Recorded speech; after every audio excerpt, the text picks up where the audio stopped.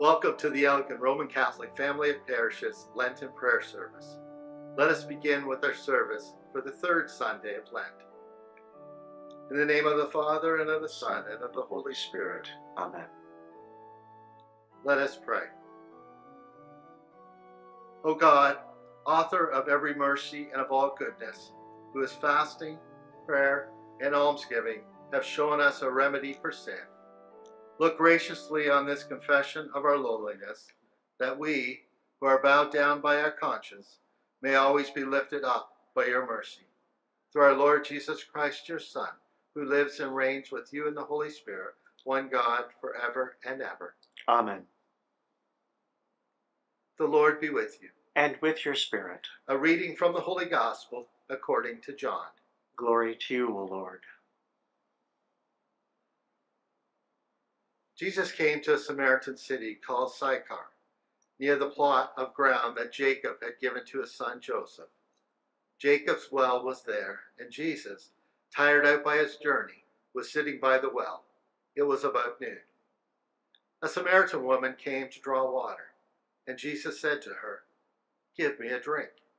The Samaritan woman said to him, "How is it that you, a Jew, ask a drink of me, a woman of Samaria?"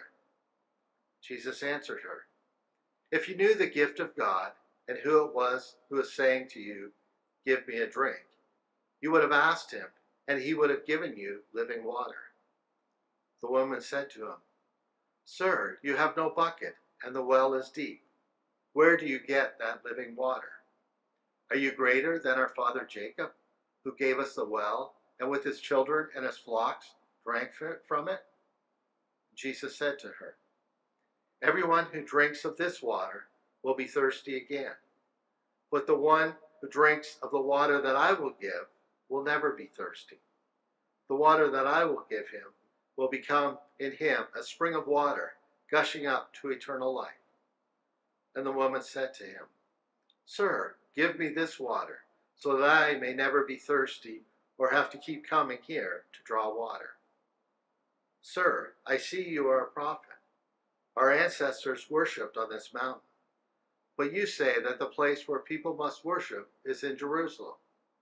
And Jesus said to her, "Woman, believe me, the hour is coming when you will worship the Father neither on this mountain nor in Jerusalem. You worship what you do not know. We worship what we know, for salvation is from the Jews. But the hour is coming, and is not here, when the true worshippers will worship the Father in spirit and truth. For the Father seeks such of these and worship him. God is spirit, and those who worship him must worship in spirit and truth." The woman said to him, "I know that the Messiah is coming. When he comes, he will proclaim all things to us." And Jesus said to her, "I am he, the one who is speaking to you." Many Samaritans from that city believed in Jesus because of the woman's testimony. "He told me everything that I have ever done." So when the Samaritans came to him, they asked him to stay with them, and he stayed there 2 days. And many more believed because of his word. They said to the woman, "It is no longer because of what you have said that we believe, for we have heard for ourselves, and we know that this is truly the Savior of the world." The Gospel of the Lord. Praise to you, Lord Jesus Christ.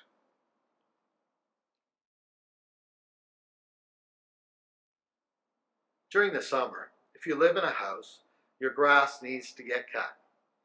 What happens on a really hot week when you need to cut the grass? You try to go out earlier in the morning before the sun gets up so that it's not too hot.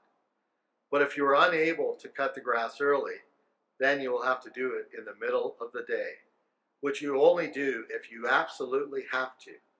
And if it's a very big area, you need to take breaks, and it takes much longer to do. The Gospel begins with Jesus showing that he truly is human, as he is tired from the walk and thirsty from being out in the sun. Now, when we finish cutting the grass, we go inside and have a drink to quench our thirst. We have many options. The one that truly quenches our thirst is a nice big glass of water. Some people will have a sports drink or a cold pop or a beer.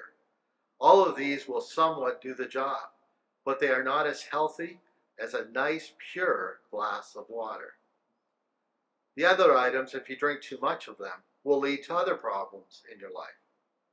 We are told that Jesus is living water, that he is pure and will satisfy our thirst for what is good in the world.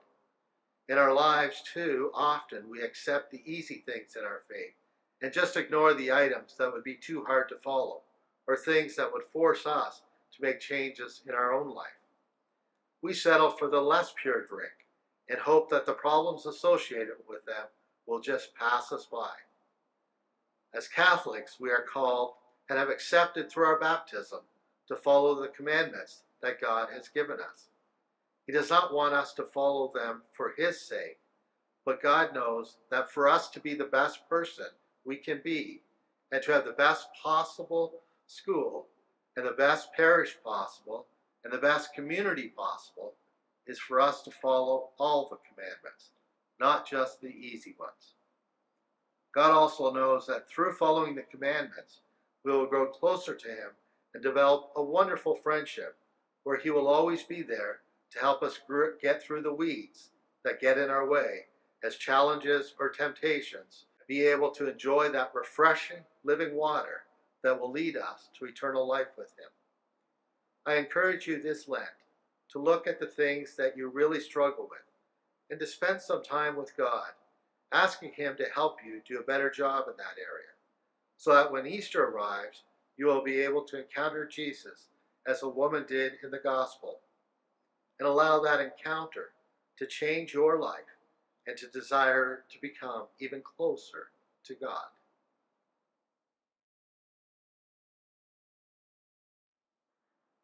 God gives us the living water, our true salvation. Let us pray to the Father for all who thirst for his divine life. That our Catholic schools may show the love of God in the world, we pray to the Lord. Lord, hear our prayer. That our Catholic schools may be blessed with courage and energy to continue to live out their invaluable role in our society, we pray to the Lord. Lord, hear our prayer. That our Catholic schools may be inspired by the example of the many great saints who have gone before them and who intercede for them, we pray to the Lord. Lord, hear our prayer. That our Catholic schools may nurture the growth of wisdom and virtue in the young, we pray to the Lord. Lord, hear our prayer. As we place these petitions before our Lord, let us say the words our Savior taught us. Our Father, who art in heaven, hallowed be thy name. Thy kingdom come, thy will be done, on earth as it is in heaven. Give us this day our daily bread, and forgive us our trespasses, as we forgive those who trespass against us.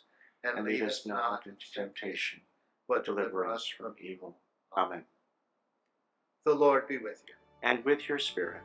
Bow down for the blessing. Direct, O Lord, we pray, the hearts of your faithful, and in your kindness grant your servants this grace, that abiding in the love of you and their neighbor, they may fulfill the whole of your commands. Through Christ our Lord. Amen. And may Almighty God bless you and your families, in the name of the Father, and of the Son, and of the Holy Spirit. Amen. Students and teachers, go and proclaim the gospel of the Lord. Thanks be to God.